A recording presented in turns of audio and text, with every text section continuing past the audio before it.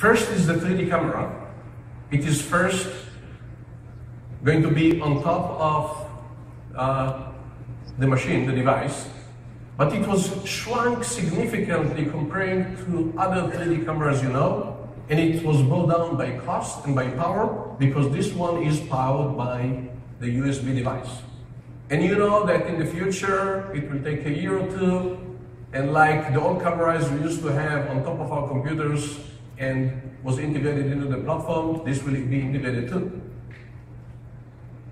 And this is also a near-term gesture, and it has the ability to recognize not just the hand gesture, but also the hand and finger movement. So we'll see my capability of being able to hit.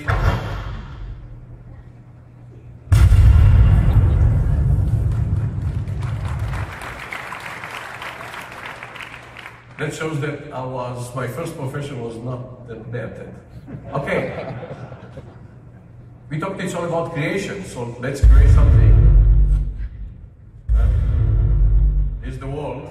I could rotate the world. I have a lot of power with computing. And I have the power I wish I wouldn't have to do that. So it's all done.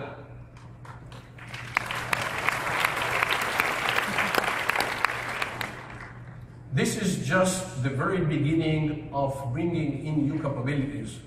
So for whomever thinks the touch is the end of the innovation, this is just the beginning. And you'll imagine what kind of capability is going to be there. Because we're playing in our lab with an ability to catch up all kinds of objects. And I thought about what will happen if I have all these virtual objects and I have a discussion with Skype or whatever other video conferencing capability with my granddaughter, and I'll be able to play with her across the ocean. This is a great capability. You bet the innovation is huge. Just open up to all kinds of capabilities. And I'm going to talk about how we enable the market with this kind of capability.